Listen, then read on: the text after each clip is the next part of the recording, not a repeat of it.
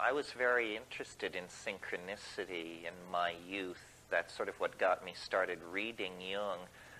But the more time I spent reading philosophy, and especially philosophy of science relative to time, I came to realize that synchronicity, as presented by Jung, is not an explanation of anything. It's the name of a phenomenon, but it is no explanation. In fact, it tells you there is no explanation. The explanation is there is no explanation. It's simply synchronicity. P.W. Bridgman, in a book called The Theory of Natural Law, made a statement which has always guided me in this kind of model building. He said, a coincidence is what you have left over when you apply a bad theory. You see how that works? The only thing in the material of the I Ching, it says that when you consult the oracle, you truly are asking the questions of the universe, of which it shall respond in echo. It's very much like E.T. And more my train of thinking is starting to see the response of the universe, and this is very Eastern in their mysticism. They very much were in the line of the moment, that there were signs and symbols that we were so finely tuned to perceive and to accept the revelation. Yeah, you have to be able to perceive almost schizophrenically. Almost. You have to see. I mean, you have to see. We were talking, his name has been bandied about this weekend, Philip K. Dick. What happened to Phil was that the resonance became stronger than the reality, or it became equal in strength, so that by squinting, he could see, 2nd century Rome. Everybody changed into people wearing togas and speaking demotic Greek and everything. Well, that was the resonance of where he was at. But when the resonance comes forward with such strength that the foreground is displaced, they have a name for that. Buggo. And, you got to watch that. On the other hand, if you can control it, it's a source of great richness and inner amusement. Just to see, somebody comes scrambling up who needs their book signed, and you notice that, who you've got in front of you is Charlie Chaplin or Adolf Hitler or everyone has these people inside them, and they come and go on the surface. I mean, you aren't who you think you are. You aren't even who you think you aren't. It's very, very tricky, yeah. All cultures are embedded in this culture. I mean, on this island, you can find Amazonian Indians, you can find Sufi saints, you can find Satanists, it's all here, probably within walking distance of where we're sitting. Synchronicity, coincidence, all that stuff is very peculiar. I remember, this will be the last anecdote. I was in a restaurant a few years ago in Malibu with a bunch of Hollywood people, and there was this woman there, this French woman, and she wasn't terribly hip, but she had been introduced by somebody to my shtick, and so we were all there, and she said, this mushroom, you say that it speaks to you, but I don't understand speak. What do you mean? And I said, well, it can take on various persona. For instance, and thinking since she was a film producer, I should appeal to her industry. I said, remember the role that Steiger played in The Pawnbroker? Well, sometimes the mushroom is like that. And at that moment, Steiger leaned across the table to be introduced to everybody. And So then we all shook hands with Rod Steiger. He went back to his table, and Ralph Abraham, who had been sitting across from this French woman and I, watching this whole thing, leaned over and said to me, "You see, Terence, it's just the mushroom's way of showing you that it can reach out and touch you anywhere." Anyway, the mushroom is very much like Rod Steiger, actually. I said to it once, what are you doing on this planet? It said, "Listen, you're a mushroom, you live cheap." This was not such a bad neighborhood till the monkeys went nuts. Which is true, actually. All right. We've probably staved off serious work just about as long as we can. Unless someone insists. No. Okay. Well, today's thing is sort of a return to a more orthodox educational kind of mode. Hopefully not to such a degree that it's boring. But the agenda is to talk about Hermeticism and alchemy, the way in which this tradition, which is counterintuitive and heterodox, if not heretical from the point of view of Christianity, and what it can mean for the present, what it means for the psychedelic experience, what it means for the notion of the end of history, and how the loss of this point of view has probably done us a certain amount of damage. The great tension in the Middle Ages was between the late Middle Ages, was between the magical schema, the magical view of human beings, and the Christian view.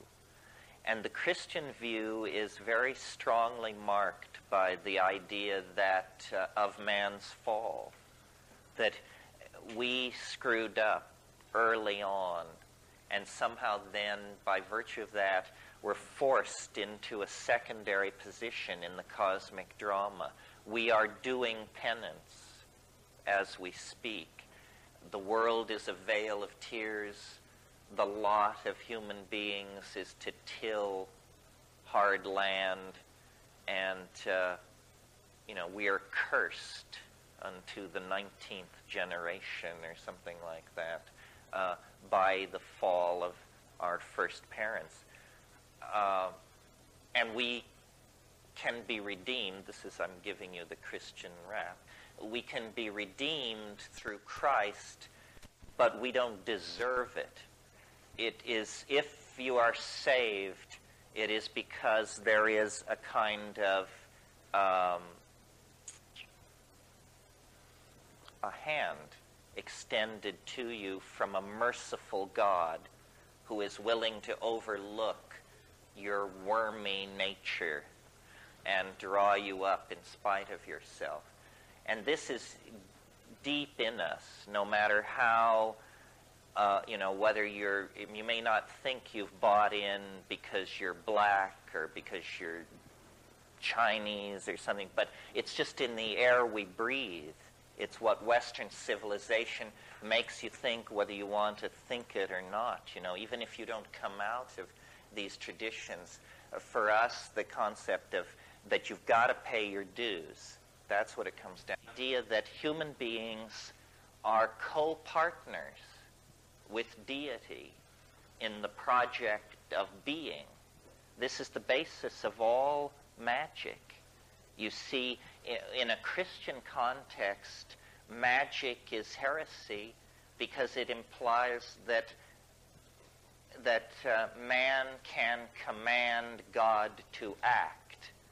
In other words, that in some strange way, the magician compels nature to behave as the magician desires.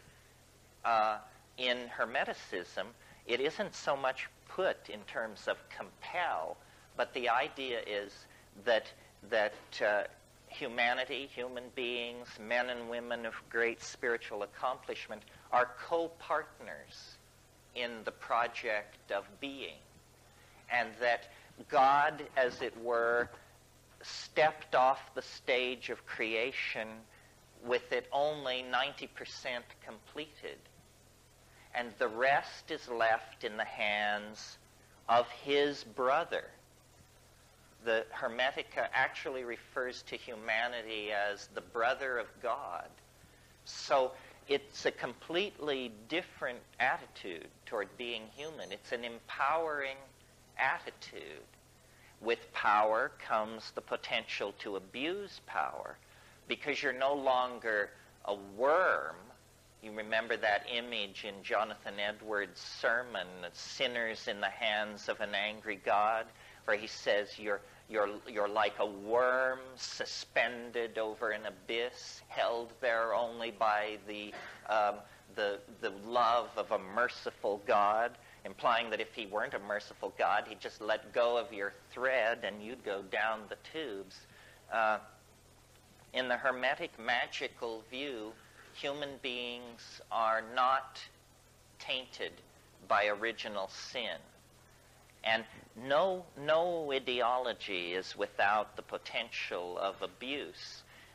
The Hermetic attitude in the Renaissance was summed up in a single aphorism by the great Renaissance Platonist Marcello Ficino. And what he said was, and I have to, there's no sexism in all of this. You just have to realize these guys were primitive types and they hadn't confronted the political issues we've confronted. So when they say man, they mean humanity. The Renaissance magical attitude is summed up in Ficino's aphorism, man is the measure of all things. And this is a double-edged sword, because in a single affirmation, you cast off the guilt trip. You cast off the view of ourselves as a flawed creature. But when you say man is the measure of all things, I mean, you could be the chairman of the board of Louisiana Pacific or Dow Chemical. I mean, this is approximately their attitude. In other words, it ain't rainforests, it's not the life of the earth, it's none of that malarkey. We are to be the measure of all things. So it has to be tempered. We'll probably end up talking a bit here about the pathological expression of the Hermetic position, which is called Faustianism. And Faustianism is where you have unbridled ego, unbridled faith in the intellect, so that you proceed forward without self-doubt. If you haven't read Faust recently, it's a surprising read. First of all, it's very funny. It's hilarious. It's funnier than any of Shakespeare's plays, I think. And the way it ends is the guy dedicates himself to land reclamation and the draining of swamps to build low-cost housing for poor people. I mean, people don't know this. They're caught up in the images of the center of the story where, magical power is running rampant. But Faust's final conclusion is that he should do some good work for the least of society and give up these Promethean and Titanic dreams of the mastery of power. Well, a little bit of history about this Hermetic ideal. It's an interesting story in the light of our discussion of time yesterday. Western civilization, in a way, can be thought of as an accumulated series of misunderstandings. And one of the most severe of these misunderstandings has to do with this whole business of Hermeticism.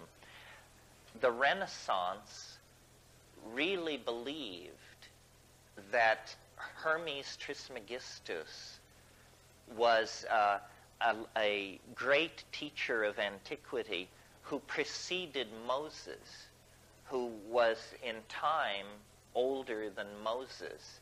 And they had what they called the Prisci Theologica, the three theologians, and they were Hermes Trismegistus, Moses, and Orpheus, in that order. And the reason that I say Western civilization is built on a series of misunderstandings is because they got it all wrong about Hermes Trismegistus. And there was great confusion and unhappiness in the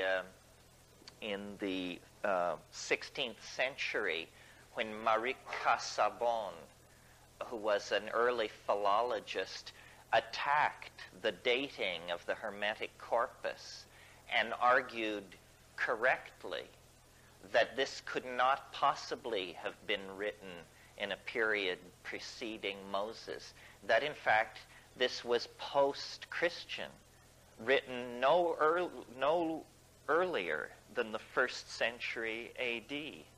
This is the equivalent of us finding out that, George Washington was alive in Greenwich Village in the 1930s or something. I mean, it was a completely mind-bending realignment of how people thought the history of the world had unfolded, because they had up to that time thought that when you studied Hermes Trismegistus, you were reading the oldest philosopher in human history. Actually, it's very late.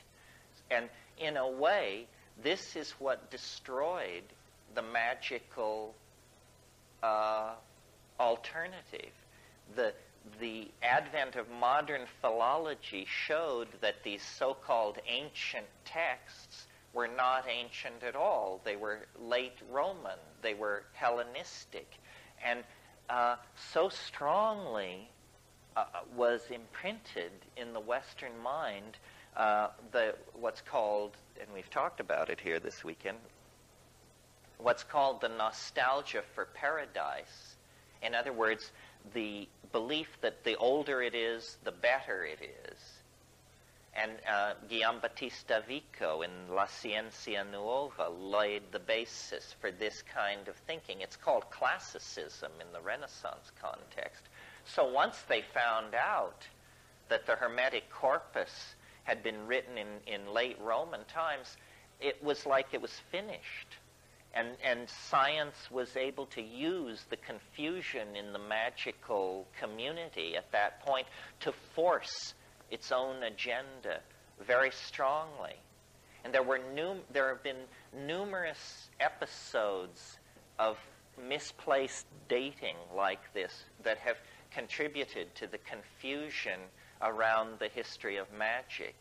For example, and I hope this doesn't bring somebody rising out of their chair in an air-clawing rave, but Rosicrucianism rests on a whole bunch of phony dates because they want to tell you that somebody named Christian Rosenkranz wrote a book called The Chemical Wedding and sealed it up in a time capsule in the 12th century, and that it was then dug up in the 16th,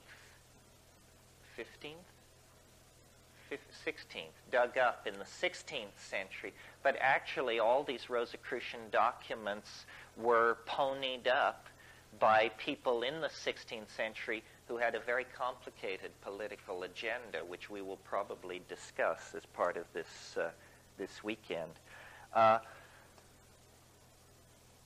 Hermetic philosophy is based on what is called the Hermetic Corpus.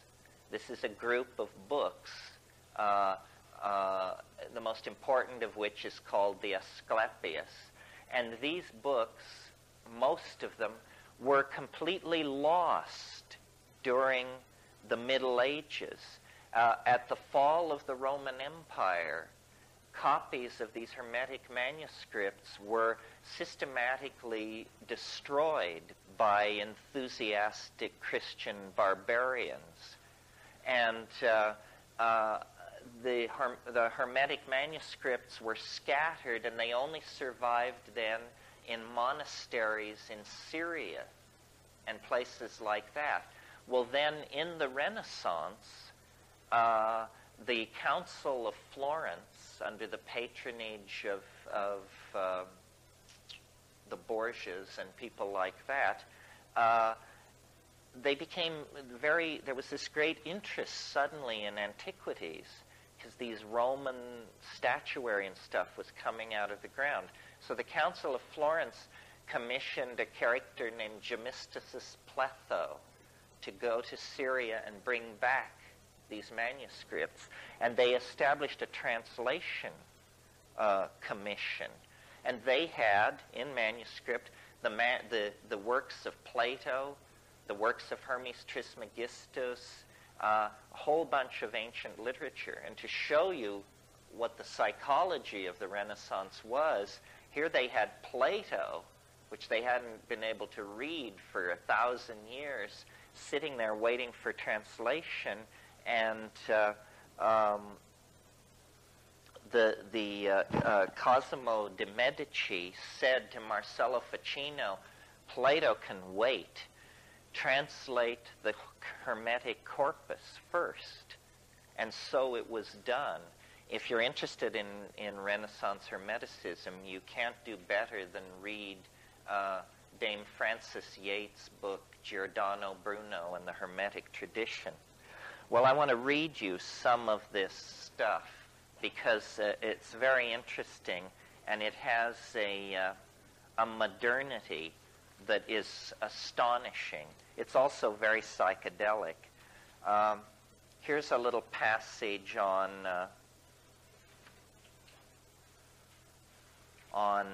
the imagination. I'm reading from Book 9 of the Corpus Hermeticum in the Scott translation. This is a 4-volume set. I only brought the text and translation volume.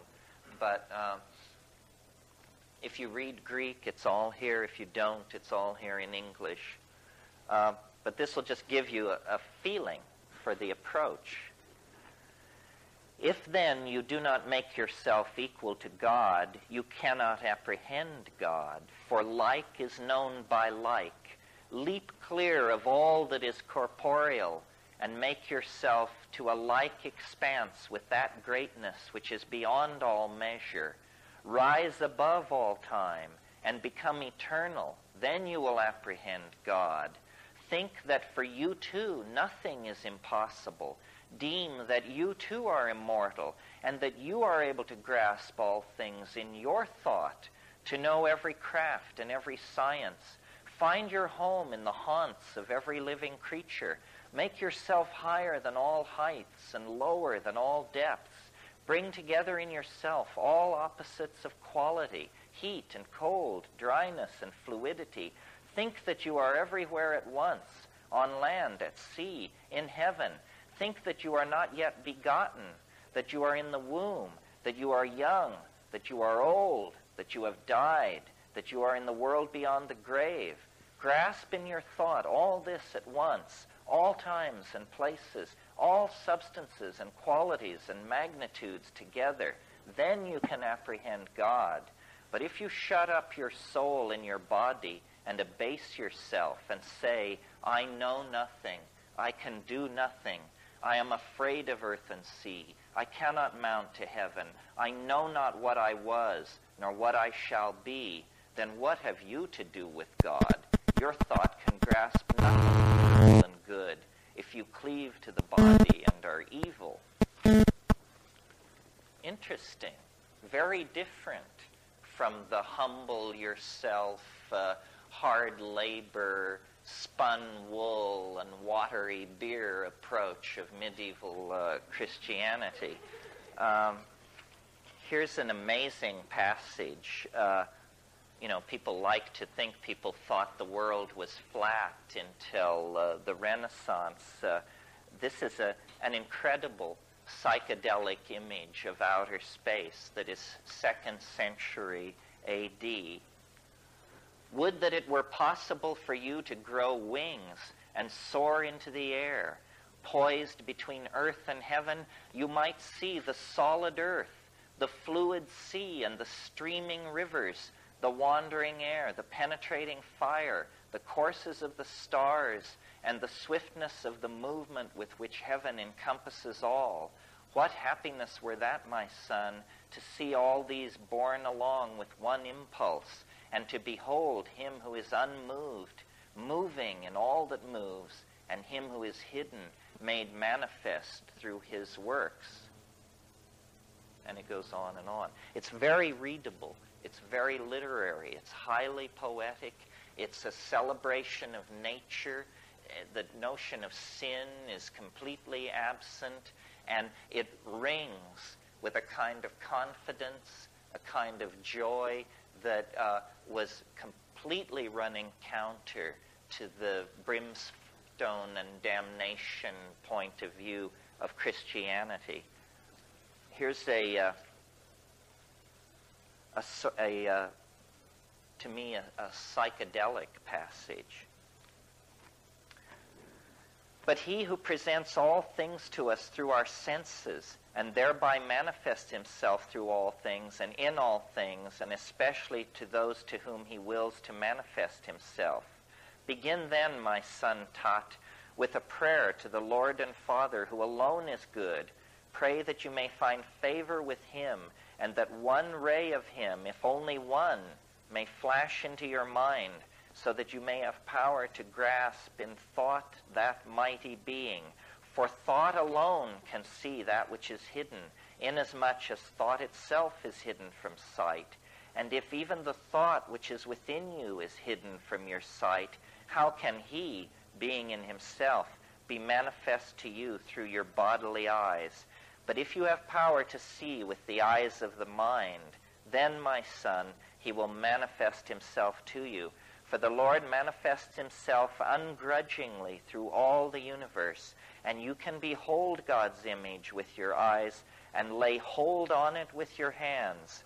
If you wish to see him, think on the sun, think on the course of the moon, think on the order of the stars. Who is it that maintains that order?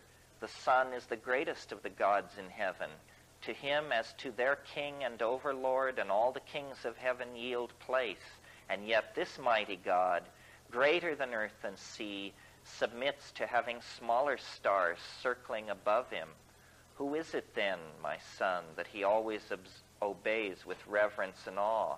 Each of these stars, too, is confined by measured limits and has an appointed space to range in. Why do not all the stars in heaven run like and equal courses? Who is it that is assigned to each its place and marked out for each the extent of its course? And so forth. So it's a nature-oriented, celebratory. It glories in the exercise of the mind.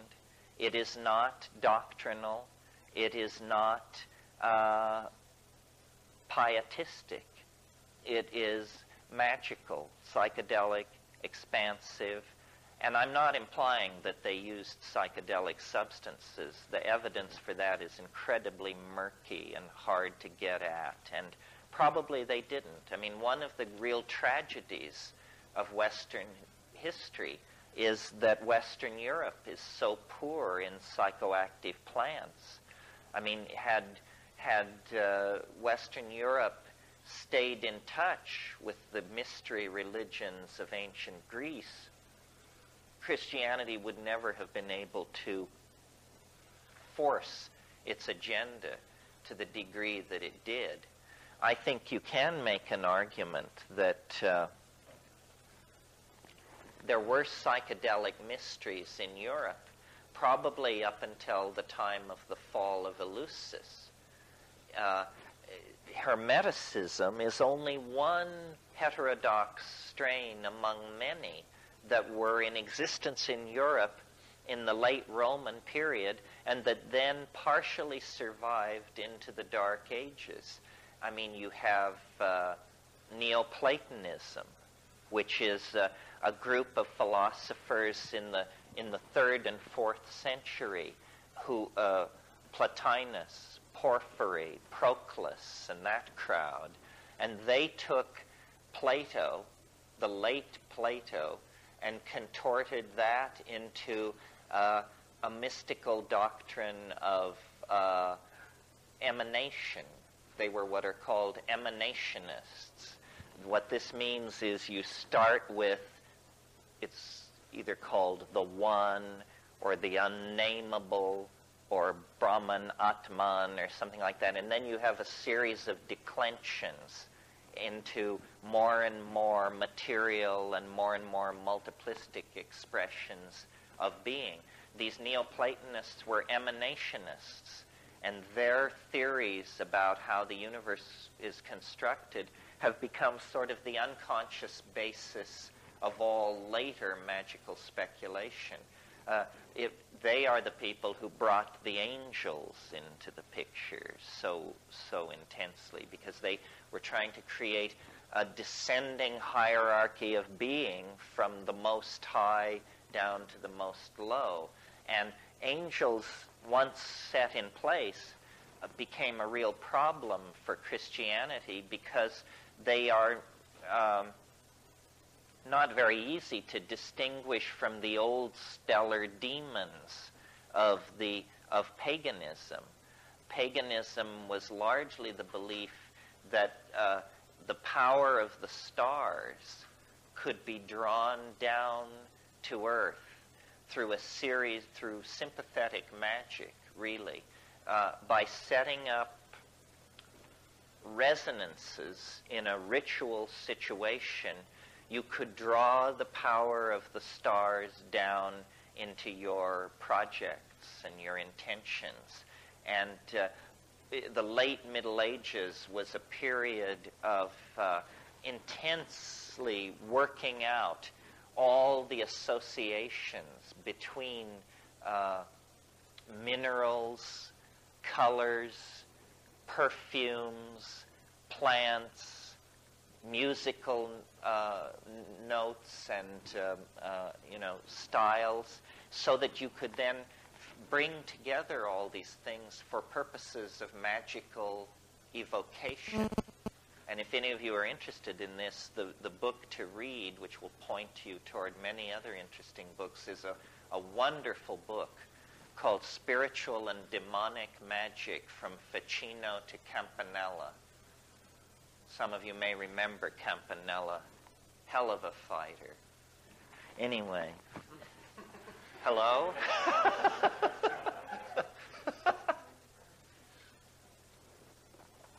And in the Renaissance, over a period of about 3 generations, this became a real problem, because what starts out as angel magic ends up as out-and-out demonic conjuration. Something which I've noticed my 14-year-old son has an incredibly unhealthy interest in, which I did as well at his age. I hope it's not the family curse coming back.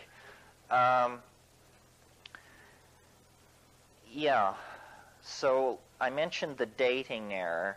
It was Lactantius, who was one of the fathers of the early church, one of the patristic writers. That's that generation of theologians that followed Christ, who canonized the Christian religion. And he placed Hermes Trismegistus as older than Moses, older than Pythagoras, older than Plato. And then it wasn't until Marie Casaubon corrected that problem.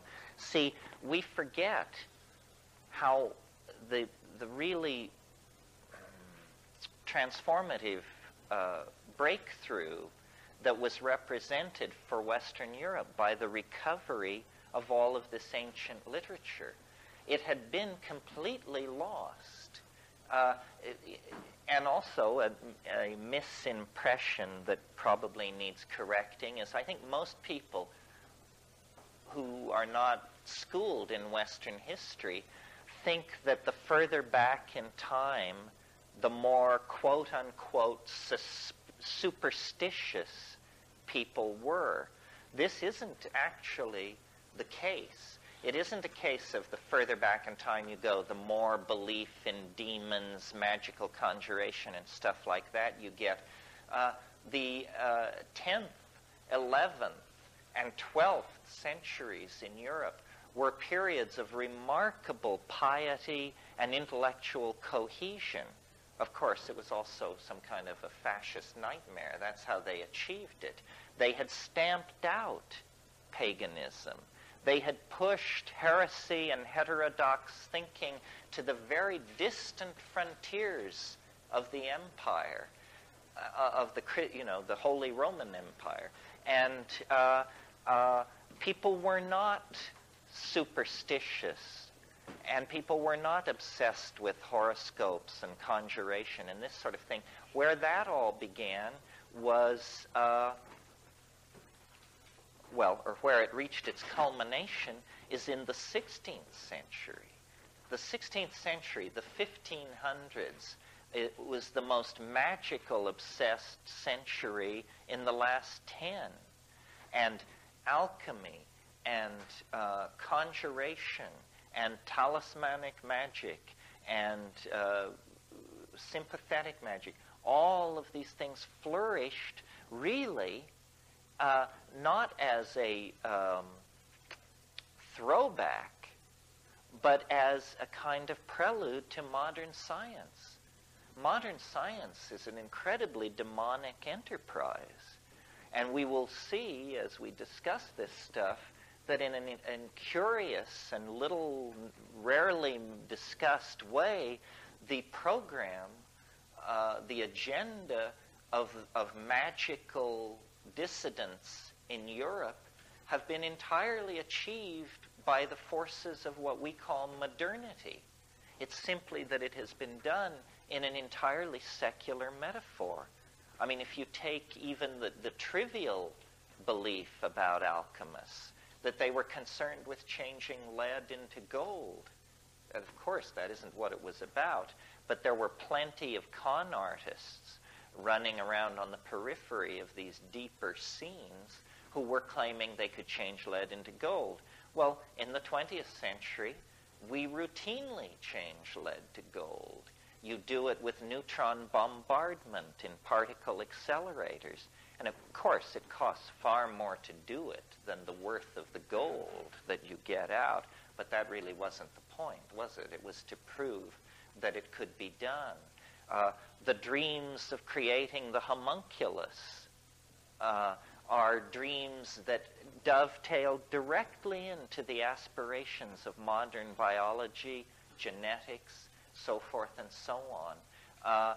The great chain of being of Aristotle is animated, given a dimension of motion, and lo and behold, it becomes the Darwin-Wallace theory of evolution. Merciliade talks about this, about how all the alchemical dreams of the 15th and 16th century have been brought to fruition in the 20th century. But again, in the absence of magical rhetoric, but certainly in a spirit of magical and Faustian recklessness, for sure. I mean, this is scientists, they claim such a devotion to truth that decency must never stand in the way because they serve a higher God than human values. They serve the golem of the truth in some weird way that makes the truth okay, even if it kills you. I studied philosophy from Paul Feyerabend, and he used to say at the beginning of his Epistemology 101 course, I will teach you to recognize the truth, and I will teach you to ask the question, what's so great about it? So now you've got the truth, so what's so great about it? It was 1460 when these manuscripts were brought to Florence. The Cosimo de' Medici immediately ordered Ficino to abandon his work on Plato, and the Pymander, which was one of these books, which had been, it was the only one which existed in Europe, even in partial form during the Dark Ages. Cosimo died in 1464, but the translation project went forward, and just so you understand, the developmental process in Western magic goes back to this Florentine translation project. And from there, people who were well-placed got a hold of this stuff. The most important person probably being a person, certainly an unsung hero in the development of Western thought, Trithemius, Bishop of Sponheim. And Trithemius wrote a book. It was really a manuscript. It was never printed as a book in his lifetime, but later, called the Steganographia. And in it, he put forth many of these magical doctrines and also encryption methods for code making and breaking, so that this stuff could be circulated under the eyes of the clergy without causing a problem. And then the development of Western magic splits into two strains. The Bruno strain, Giordano Bruno. I understand he's running for President of the United States this year. Giordano Bruno and his school, he was a Franciscan monk who ended up being burned at the stake. His sin for which he was burned at the stake was he was sitting on a rooftop of one of these Italian city-states one evening, presumably smoking some pretty decent boo that they'd brought in from North Africa. And he was looking at the stars, and it occurred to him, these things are suns. These little points of light are like the sun. Jesus Christ! And in a single moment, the universe became infinite. And he said, if these are suns, and he just, his mind was boggled, literally. I mean, can you imagine inside the medieval worldview where they have these concentric shells of angels and demons and all this? Suddenly, this guy gets it in a single moment, and he sees that the universe is infinite, and he begins to say so. And this is against Aristotle. And the church just goes nuts, and they drive him out of Italy, and he has a whole bunch of adventures in England and other places. Eventually, he makes the mistake of coming back to a place in northern Italy where he's betrayed by his patron, and he's burned at the stake for a point of view which all of us take quite for granted. The other strain of magic coming down from Trithemius is the D strain. And it is a bit more accessible to people like ourselves because John Dee was an Englishman, and he wrote in English. And so you don't have to conquer 16th century Italian or late Latin in order to read him, although he wrote a lot in Latin as well. Dee is a very interesting character, worth spending some time on, because Dee is the last person to be able to unify into one worldview science and mathematics and magic and astrology all together. So he is the greatest magician of his age and the greatest scientist of his age. He designed the navigation instruments that Sir Francis Drake used to go around the Cape Horn and sail up the coast of California. He was an intelligence operative serving Queen Elizabeth on the European continent. He could cast the best horoscope in Europe, and that was his entree into these various royal families of these various capital cities of Europe. And then he was, making maps of battlements and of the deployment of war facilities and shipbuilding capacity and stuff like that, and sending it all back to Elizabeth in these codes that he had learned from Trithemius, not personally, but from the Stenographia. And Dee, a very strange incident happened, which was on a cold day in April at his house in Mortlake, which is on the outskirts of London. Now it's completely surrounded by modern London. I should say he had the largest library in England. He had 6,000 books.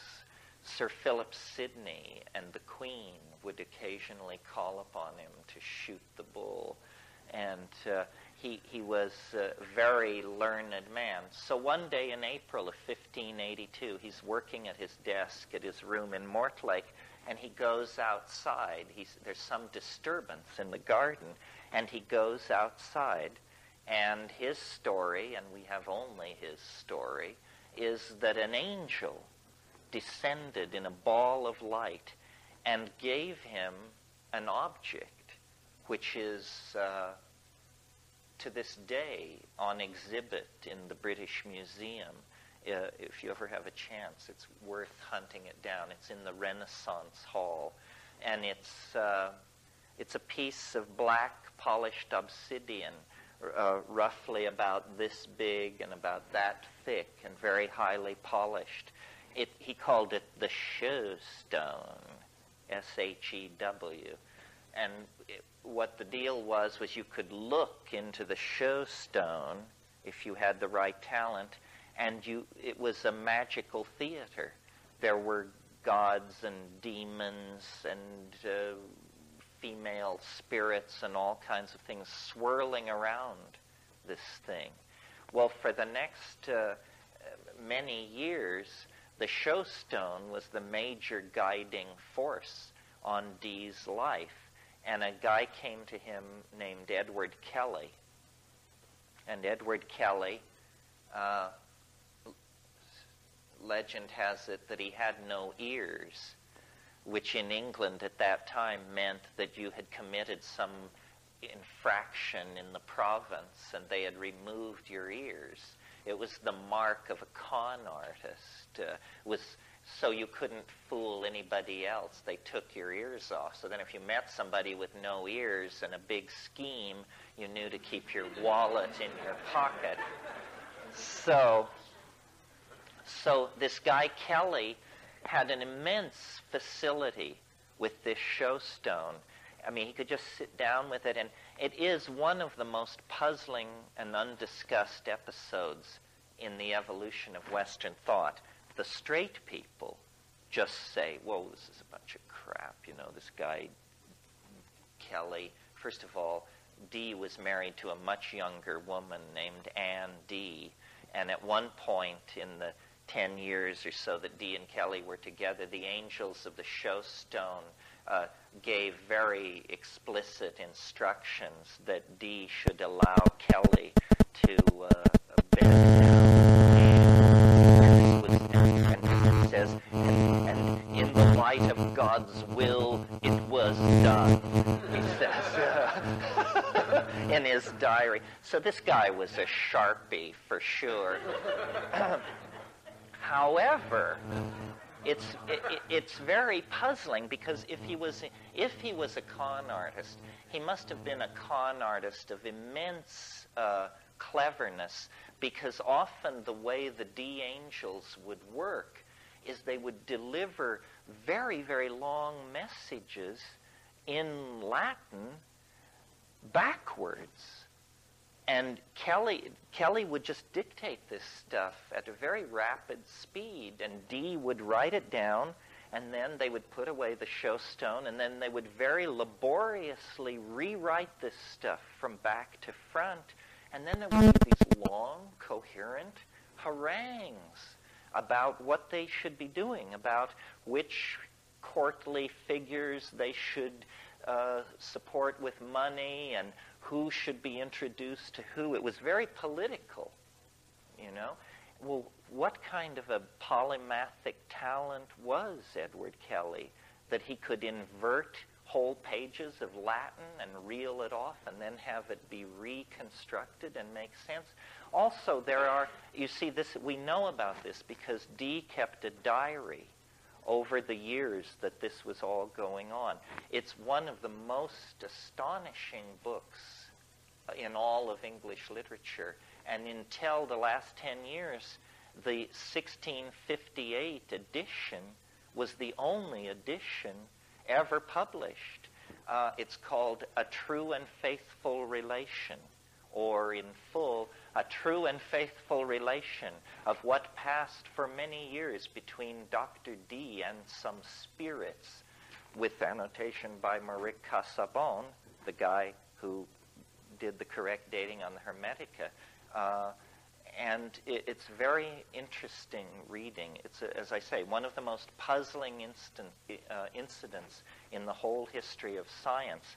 What Dee was doing was eventually he came to rest at the court of Rudolph II, Rudolph I of Bohemia, who ruled from Prague. Now, you have to understand, is that a handout? Yeah. Is there evidence of drug use by Dee? Not strong enough to warrant any getting thrilled about it. The great awareness of drug use came slightly later, and strangely enough, the drug was opium. It's interesting, the history of opium. You know, we think of opium and its derivatives, junk and heroin, as just the lowest, well, maybe crack is now the lowest of the low, but anyway, it's a real scuzzball drug according to most people's opinion. But did you know that they had been using opium for 3,000 years before anybody noticed that it was an addicting drug?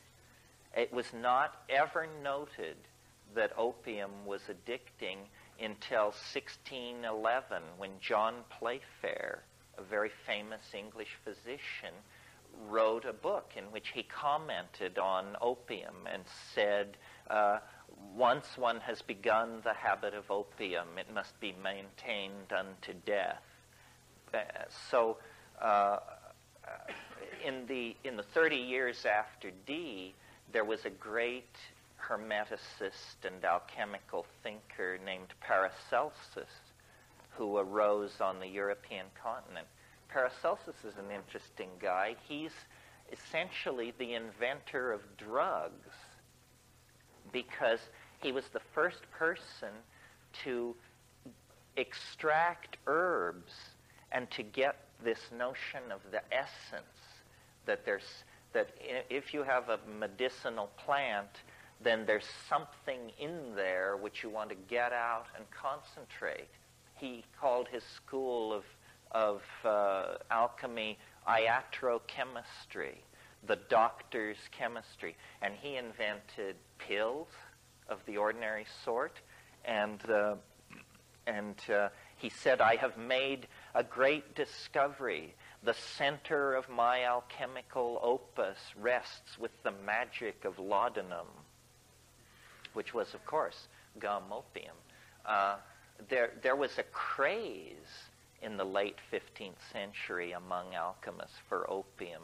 The alchemist von Helmut, he signed some of his alchemical tracts Dr. Opiatus. He was the first croaker.